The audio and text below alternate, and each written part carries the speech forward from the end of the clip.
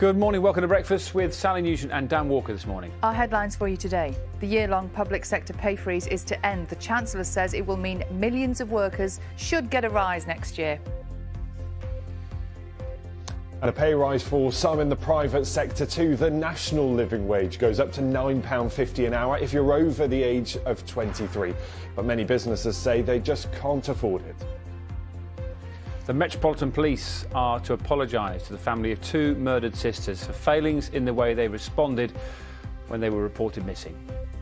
We say, oh, it's nothing to do with us and because our arms. We caused it. Act now before it's too late. David Attenborough issues a warning to the world's leaders ahead of the COP26 climate summit. Good morning, feeling the pressure.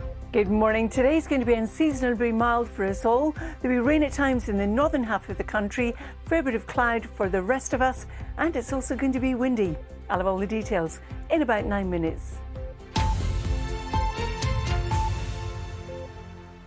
Good morning. It is Tuesday, the 26th of October. Millions of public sector workers are in line for a pay rise next year after it was announced the Chancellor is to end the year-long pay freeze. Ahead of tomorrow's budget, Rishi Sunak said it was right that public sector workers should see their wages go up with better than expected economic conditions. Here's more from our political correspondent Nick Eardley.